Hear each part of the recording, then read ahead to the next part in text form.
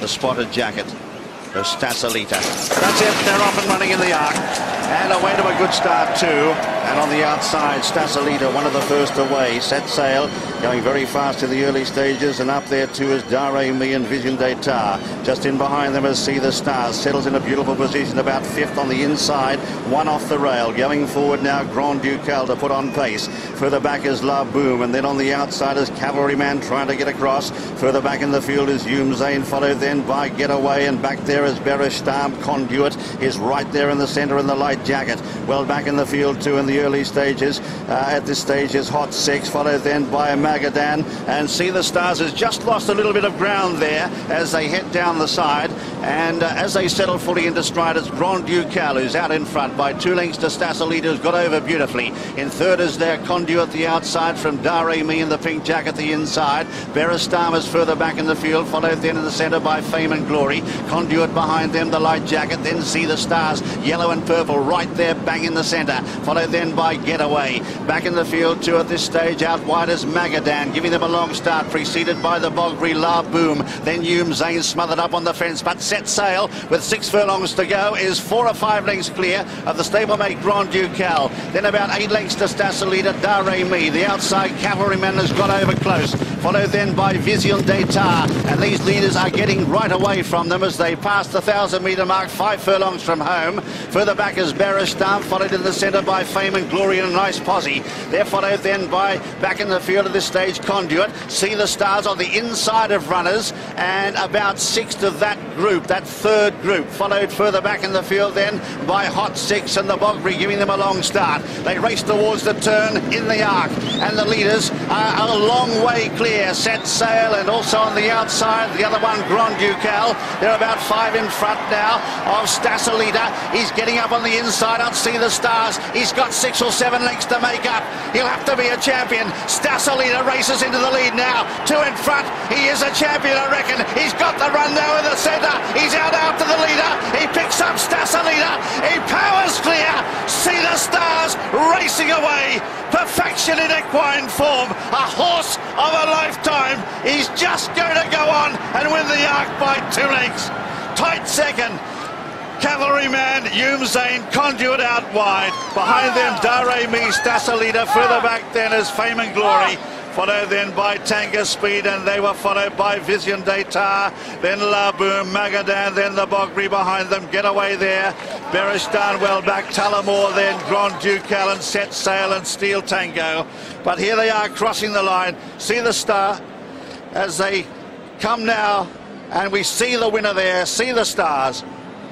See the Stars pulling up there, and there they are. See the Stars. I said in the call he'd have to be a champion. He is. And YOUMZAIN looks like he has been second for the 3rd time. Cavalryman on the inside. Near side is Conduit. That's your 1, 2, 3, 4. Then in 5 is Dare-Me. Then further back in the purple cap is the Irish Derby winner, Fame and Glory.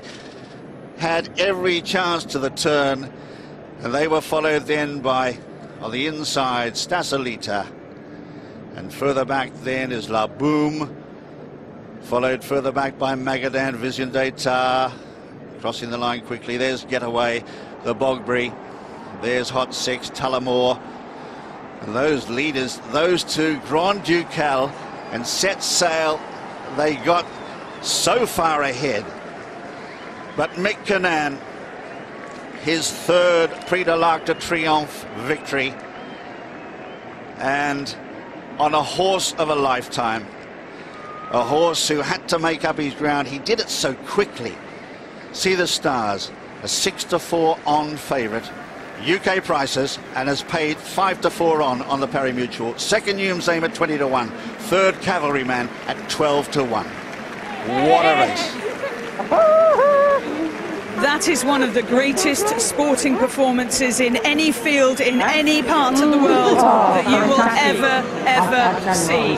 And Willie Carson there offering his congratulations to the Ox team, because it is the Chinese year of the Ox, but it is the year of See the Stars. What a performance. He pulled so hard early on. The pacemakers went so far clear, he lost his position, he had to angle out, he had to quicken, and we were watching it thinking, no way, this can't happen, no horse can do this. Look at this again, because that was just an extraordinary well, performance. I was very, very worried in the first 2 furlongs. Was after we'd gone a furlong up, you could see M.J.Kinane was having, the old man, he was having trouble getting his horse back, getting him to settle. He's such a cold horse, yet when he jumps out of the stalls, he comes alive and he pulls. And I thought then that he was going to use up too much petrol, but Mick took him back, got him relaxed, and he was a little bit further back than possibly he wanted. But he's got so much ability, this horse could take the gaps when they appeared. And that is the secret why Mick has got to the front, because he's got so much petrol in the tank. A great horse we've just seen. Things haven't gone right for him, and he has still won the race.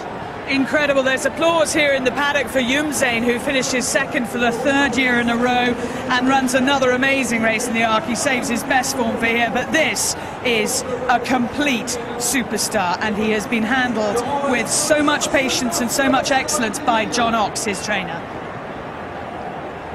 Unbelievable, unbelievable to keep a horse on the go at Group 1 level and to keep improving, because I think that's an improved performance. There is J.M.Oxx now. He had to have been worried in the first one, as you we all were worried.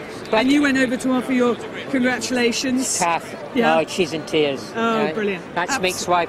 Well, I think Mick must be getting close to it now.